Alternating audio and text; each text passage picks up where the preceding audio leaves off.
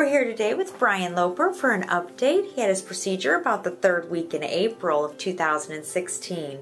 Hi Brian, how are you doing? I'm doing great, thank you. So how have you been? I've been doing excellent. Ever since the 23rd, I have had no pain. And before that, I've had 6 back surgeries, a triple bypass, and diabetes really bad. Some of the days I can hardly walk, just felt yucky. And I said, and when I went to this and had it done, that day, I could feel the floor under my feet, which I could never do before. And it just been every day something different. And I feel like I'm 27 and I'm 56. So, and then I went to my back doctor yesterday. I haven't seen him for a couple months. And I would walk in with a cane or a walker, but yesterday I went in and I was running down the hallway to the room, and he was in with a patient, had to stick his head out and said, "Brian Loper, is that you?"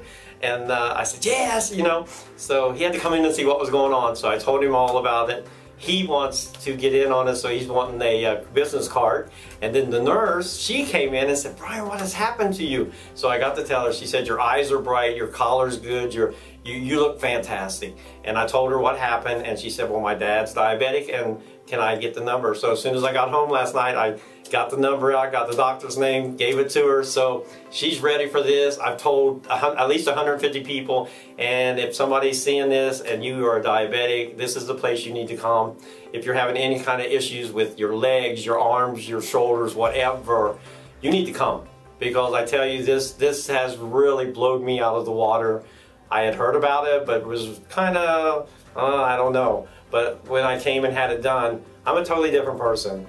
And I'm getting kind of teary-eyed now, but I mean, it makes a difference. You know, when your kids want to do something and you can't, you just can't, because physically you just can't. That's gone, you know, and I can walk good, I can run, and I couldn't do that. So I'm really thankful to Dr. Eric and the whole staff here, and I really do. I hope whoever, or if anyone sees this, you will make a choice, and that choice will be life, and life will be when you come and have this done. So that's all I got to say for today. Thank you.